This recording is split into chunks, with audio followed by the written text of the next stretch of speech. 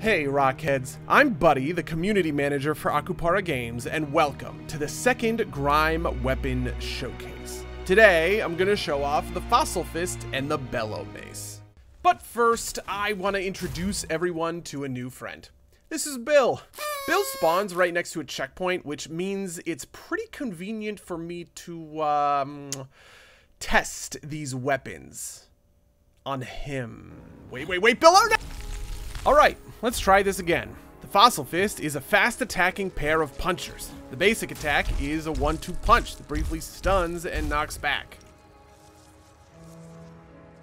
The special attack knocks your enemies airborne. It doesn't do a ton of damage, but it does prevent Bill here from attacking me by knocking him on his butt.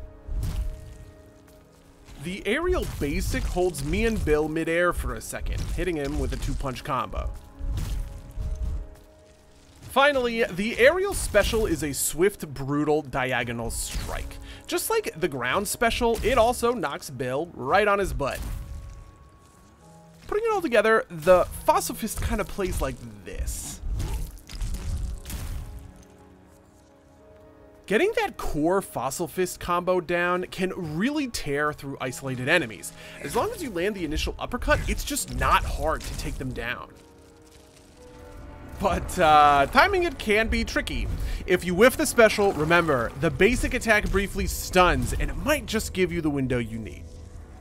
Things can get dicey if you're fighting multiple opponents, so use that airtime to your advantage. But what about the Bellow Mace? This weapon is slow, but what it lacks in speed, it makes up in damage. You can see the basic attack knocks Bill on his butt, and it only takes 2 hits to kill him. And you can see the special attack is where the Bellow Mace gets its name. In the air, the Bellow Mace just kind of bonks Bill on his head. This doesn't do a ton of damage, but it will spike airborne enemies back to the ground. The aerial special, though, is where the real damage comes in. You'll spin twice, doing insane damage if you can land both hits. Putting it all together, this is what the Bellow Mace is all about. You're gonna find that timing is really important for the Bellow Mace. If you can knock your enemies down, you'll just have all the time you need to finish them off.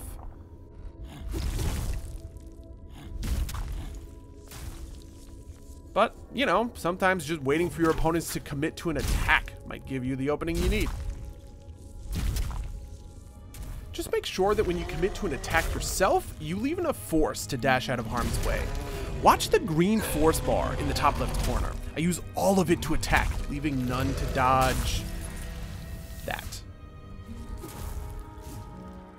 But that's just how the weapons work individually. In GRIME, the real mark of a master is a player that can swap between them to shore up weaknesses and emphasize strengths.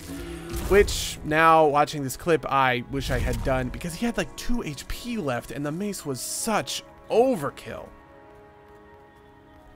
This one, though, is like way better. You can see that I used the aerial special on the fist to set up the ground special on the mace. And that's about it for this weapons showcase. Me and Bill will see you guys in the next one, after I kill him a few dozen times to get all the footage I need. If you haven't already, wishlist GRIME on Steam in the link below. And you can tell me in the comments which one of these living weapons you are most excited to play with. Have a good one, everybody. Bye.